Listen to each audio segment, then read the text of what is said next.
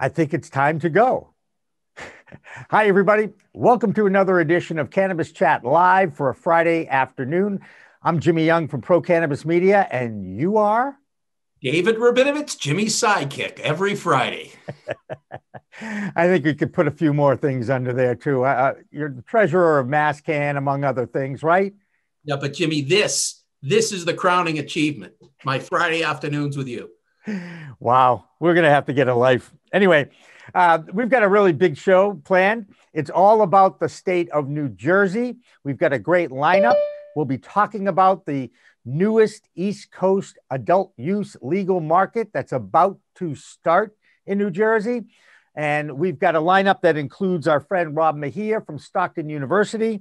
It includes some new friends. It also includes Paul Josephson, I believe, from isn't he, what's the name of it? Dwayne Morris, isn't it? It is. I believe so. All right. But most importantly, we have a lead story, something breaking, if you will, something hot off the presses. And we have just the guy to talk to about this because Morgan Fox, the communications director of the NCIA, National Cannabis Industry Association, joins us live. How are you, Morgan, today? I'm doing great, Jimmy. A lot better than I was doing a week ago. And isn't that the flavor of Washington, D.C. this week? The general consensus seems to be like the grown-ups are in charge now. Well, Dr. Fauci made that really clear yesterday. Yes, he did. Yes, he did. But there's actually a piece of news, Morgan, that we're going to jump right on here, that the first piece of cannabis legislation has been drafted. That doesn't mean that it's gone to the floor. It doesn't mean it's gone to a vote. Doesn't mean that it's been a law yet, but it's been drafted by Representative Greg Steube, I believe, from Florida. Can you tell us a little bit about what you know about this draft of this legislation? Well, it's really a rescheduling legislation. So it's not necessarily something that NCIA or most advocates are going to support. Descheduling is really where most of Congress and where all of advocates are focused right now. Simply rescheduling cannabis doesn't necessarily take care of a lot of the conflict between state and federal law, as well as a ton of the other issues that are problematic with the placement of cannabis as an illegal drug, period. So, it's great to see that this is being introduced immediately, and it is sort of in line with what the Biden administration has been pushing for, but we're pushing for something much stronger. Well, we know that. And in speaking of President Biden, I think that may be the first time I've said that. He wrote a whole bunch of executive orders, and being a cannabis advocate, I was really hoping that it was like, hey, I'm going to deschedule cannabis right now with an executive order. It didn't happen. So in a lot of ways, I was a little disappointed, but I also am a realist of sorts. So I recognize it's not the highest priority, given the fact that we continue to battle this horrific pandemic. Was there any disappointment among the industry as far as not being part of those first executive orders he put out there? Not particularly. I mean, in terms of support for cannabis policy, it's very broad, but not very deep. So this is obviously not going to be a priority issue for a lot of people, despite the fact that it does have intersections with a lot of the really high priority issues in the Biden administration in terms of criminal justice. But we're steadily moving towards having a much greater priority standing when it comes to this particular piece of, or not this particular piece of legislation, but cannabis legislation overall. And having Vice President Harris be the person that is now the tiebreaker in the Senate as the primary Senate sponsor of the MORE Act, I think is really going to help to raise that priority of the issue. But clearly there are things that the administration needs to deal with first and foremost.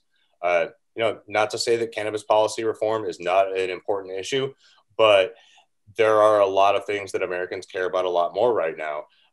And there are a lot of tie-ins to that. So we're looking to capitalize on the intersectionality of cannabis issues with a lot of the other issues that people care about, such as healthcare reform and criminal justice reform in the coming months. David? I was just going to add a comment, Jimmy, but it's like 2 subway stops back now. I don't know that the president actually has the authority to deschedule. I believe that pen rests exclusively with the attorney general, and I don't think we have an attorney general right now. Well, the president can reschedule, but the president cannot deschedule. And so this is definitely a big issue. Like, we would like the administration to do certain things, particularly reinstating the Cole memo, and perhaps a version of the Cole memo that has a little bit more teeth and that is more in line with what state laws have put in place. But we absolutely do not want a push for rescheduling, because that would throw every single existing cannabis program into chaos. Yeah, that's interesting. Even though moving the needle a little bit to Schedule 3 would still help the industry, but I understand the industry wants a home run here, or at least a double, to see if they can deschedule it and perhaps open up a few more things too. I can get that. I get that. But again, the biggest question, Morgan, is, can you look into your crystal ball and actually think when they may actually get to talking about this, maybe reintroducing the MORE Act? Well, I think that we're going to see a reintroduction of the MORE Act, hopefully with some changes that will eliminate some of the problematic things that were added to it at the last minute, right before it was passed in the last session, within the next couple of months. Clearly, there are other issues that Congress has to work on, but we are pushing night and day to make sure that they don't forget about us, and that they allow for stakeholders from across the board to be able to weigh in on this legislation, and make sure that some of the problematic things that were thrown into the MORE Act as it was passed by Congress last year are removed, because some of those things really fly in the face of the real purpose of the MORE Act. Particularly the allowance that it doesn't necessarily require, but it allows federal regulators to ban people that have been convicted of felonies from participating in the cannabis industry, at least in terms of federal licensing. And that is the exact opposite of what we're trying to do with this sort of legislation. Right. David?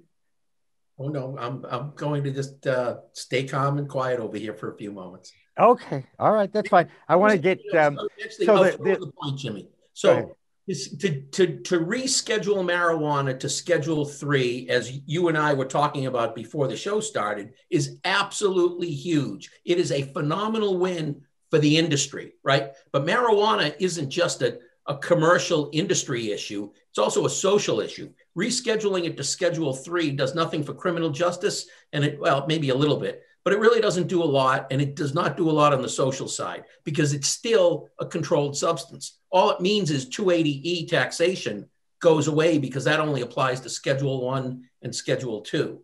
So I'd like to jump in there that rescheduling even to Schedule 3 is not a win for the industry, and it's not a win for social justice advocates either, because it does not completely remove the criminal justice aspects under federal law, but it also would require every single state to completely rework their legal cannabis systems, be they medical or adult use, and it would cause complete chaos.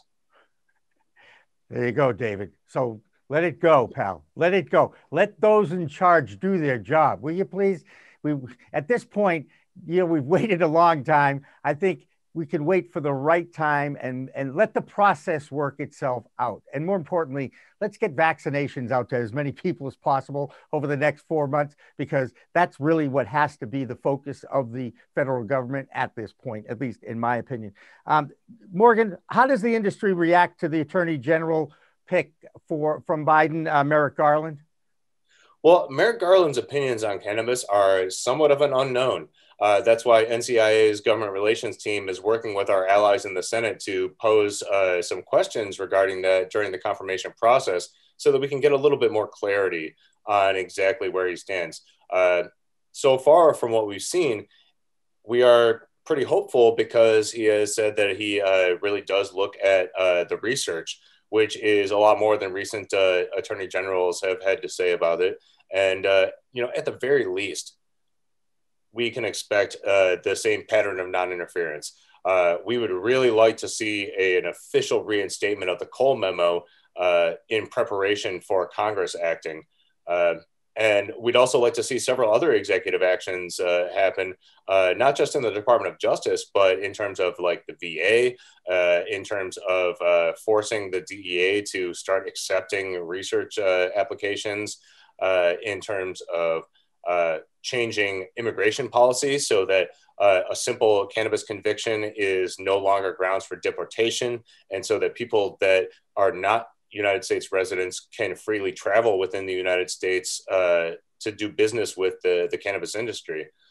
These are all very simple things that the administration can do and that we're hoping to see over the next 6 months to a year.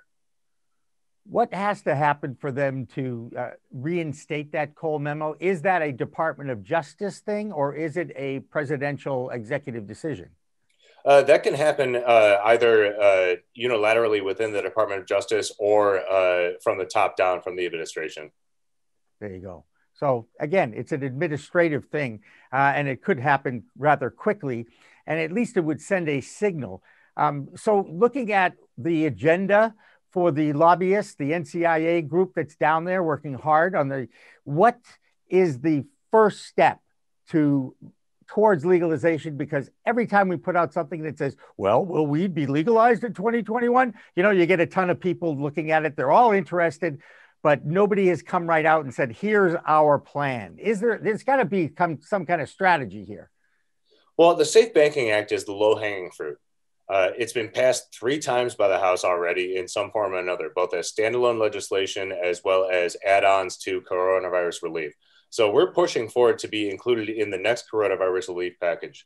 But the fact that even if it doesn't get included in that package, now that Democrats have control of the Senate, we have the ability to have hearings on it, and we have much more receptive lawmakers that are in charge of the hearing schedule and the voting schedule in the Senate.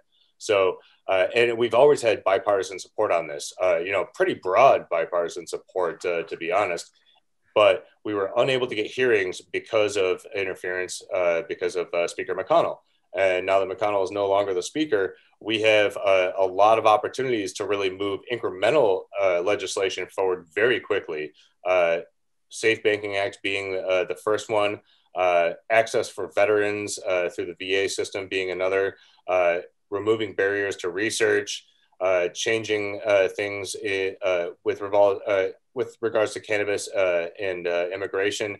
If the administration does not want to move on those, the Senate can move on those very quickly, and that's all legislation that is already in play. So, we're very hopeful that a lot of this incremental legislation will be able to move very quickly now that the major barriers to hearings and votes are out of the way. Absolutely. David, you got anything? You're going to just sit there. Jimmy, you're on a great roll. I don't want to interrupt. I'm trying to train you to have questions ready to go. So if I ask a question, then you ask a question. It's okay. We'll keep working on it. You got anything? I have plenty more. It's important for me to mess up anything with him. Okay, that's fair enough. Tough ones. What's that? Give me the tough ones. Right. Well, I want to talk about some of the other cabinet posts. I got great. I'll throw a tough one out. So there you go. I knew it would just take a matter of time. Sessions rescinding the Cole memo actually had any impact on any of the local U.S. attorneys?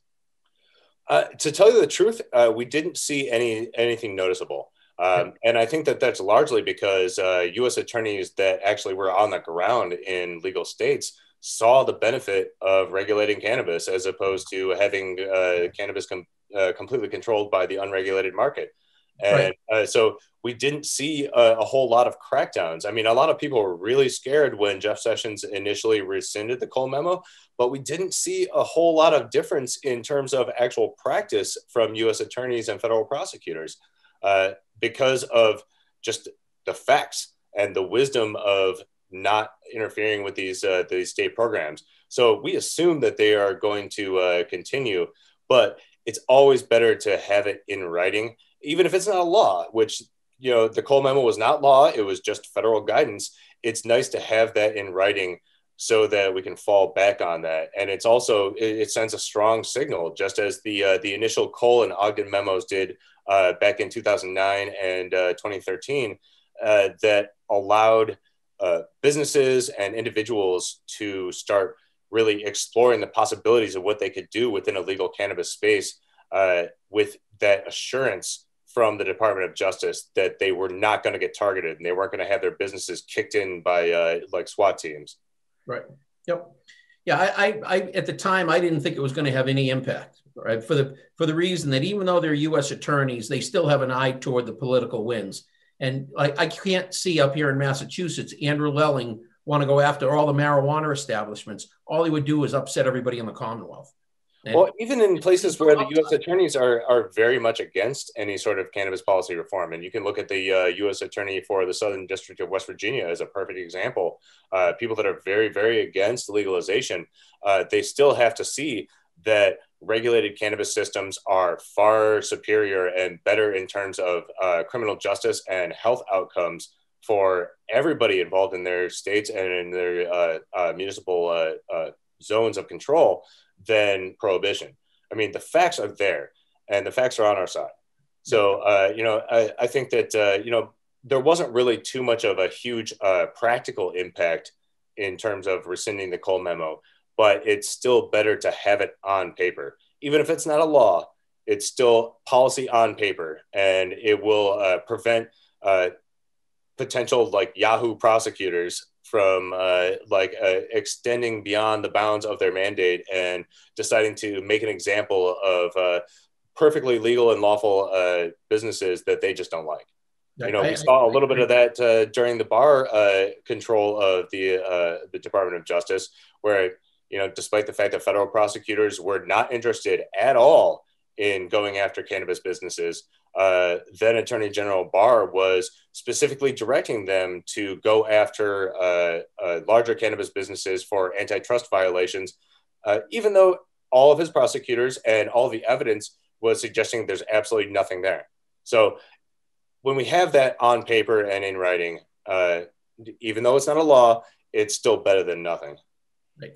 It's a nice form of symbolism. I got a question, Morgan. So you guys are based in Washington, D.C. Obviously, a national organization makes sense. But I also know you have state chapters, as does the Marijuana Policy Project. Who has the more established lobbyist group or impact around the country? Or is it kind of equally divided and you all are working towards the same goal? Well, NCIA's offices are actually based in Denver, but we do have a DC office. And also, we don't have state chapters, but we do have arrangements with state organizations that are similar to our own, so that we can provide them resources and they can provide us information about the nitty-gritty stuff that's going on the ground there to help us better inform our efforts on the national scale, as well as to help let people know about the benefits of becoming NCIA members if you're getting into the industry there. I get you. Hey, go ahead. To your question, I think that there's going to be a lot of differences in terms of how states approach a lot of these legalization issues. We try to be as involved with them as possible, and more so, we try to involve or empower our members to be involved with them directly, so that they don't have top-down control. We give them the tools that they need to be able to create the best possible state regulatory systems, and then feed us information so that we can use that to help develop the best possible regulatory systems at the federal level. There you go. Hey, just so you know, I knew it was Denver, by the way, because I was on the podcast with Bethany, and I think they're releasing it this week. So, that's going to be must listen to podcast. You know what I'm saying? Though you won't learn anything about me that you don't already know, Morgan, just for the record, okay? Just for the record. But I think you'll find it entertaining. You always got stuff to say. That's what we want to hear. Right. Yes, I do. That's the point of being a talk show host. I do want to ask you about the state of New Jersey and how important the state of New Jersey and subsequently the state of New York can be to the whole effort, because we know that Governor Cuomo has it in his budget and there's a few things that are still being debated. New Jersey, of course, is trying to finish it finally and get it rolling. How important is building more of an East Coast presence for legal states? Well, I mean, I think that it's absolutely important because of both the cultural and the population aspects involved. And there are a lot of various nuances involved in there. I mean, New Jersey has been facing delay after delay after delay based on intricacies in the policies that they're going to propose or that they're going to enact. And I think that it's good that these issues get hashed out. But if they take too long doing so, they're going to get surpassed by other states. New York is waiting in the wings. New York might take a while to figure out the details there. And to tell you the truth, NCIA has a lot of problems with the way that New York is proposing to legalize cannabis, particularly with the ban of home grow, which is completely unjust and really problematic. Also, the relatively high taxation level. Until we figure out how to get rid of 280E, whether it be through federal legalization or whether it is through very specific taxation legislation, when you start to overtax these businesses, even if the tax sources are righteous and justice oriented, the backlash of that is such that it empowers the illicit market, which pays no taxes, and that means less money going towards restorative justice efforts. So. I think that it's something that definitely is going to need to get worked out, and something that will be worked out hopefully within the next couple of months. But New Jersey was really the linchpin and set off a domino effect because nobody wants to get left behind in this market. And so now we're seeing states that had already been considering legalization measures, such as Connecticut and Delaware and New York and Pennsylvania and Maryland and Rhode Island, have now been put into overdrive. Absolutely. And speaking of overdrive, it's that time of day. Friday afternoon at 4:20, it's when we take our first break. So I want to thank Morgan Fox for joining us. And I also appreciate your commitment to every third Friday. And more importantly, you know how to read a calendar. We do not. So I give you credit. You were ready to go last week. And I said, oh, I completely forgot New Year's Day was actually a Friday. So that just tells you how crazy we are here. But Morgan, I so appreciate you committing and helping us out here and spreading the word, and good luck. Lord knows you've got a lot on your plate down there. Just stay healthy, and hopefully let's move that needle as far as you can go in 2021. All right. We're going to have a lot of stuff to talk about next month, I think. All right. That sounds like a deal. We'll see you on the third Friday in February. And if I had my calendar, I would tell you exactly what that is, but I'll get you back. You know that. The 19th, Jimmy. Thank you. The 19th, Morgan. That's why now I know why David's here. He knows how to read a calendar. All right. Morgan Fox, thank you so much for joining us. And it is 4:20, and that is the time when we take our first break, and we celebrate the fact that the Waldos, those high school kids from San Rafael, California, always used to meet at the Louis Pasteur statue across the street from their high school back in the early 70s. Since then, the industry has embraced the 20 past 4 numbers and also the date on the calendar, April 20th, as kind of a celebration for cannabis. Growing up in the 70s, used to listen to Jonathan Edwards. He wrote a song called Shanty, and we share that with you every Friday at 4:20. On the back end, we'll have our New Jersey contingent in the room, and we'll continue with more of Cannabis Chat live after this. Pro Cannabis Media programming is available live and on demand on our Facebook page at Pro Canna Media, on Instagram at Pro Cannabis Media, on LinkedIn also at Pro Cannabis Media, on YouTube and YouTube Live on Pro Cannabis Media, Twitter at Pro Canna Media, and on twitch.tv/Pro Cannabis Media. So like, share, and subscribe to all of our content, newsletters, and shows live or on demand. We are Pro Cannabis Media.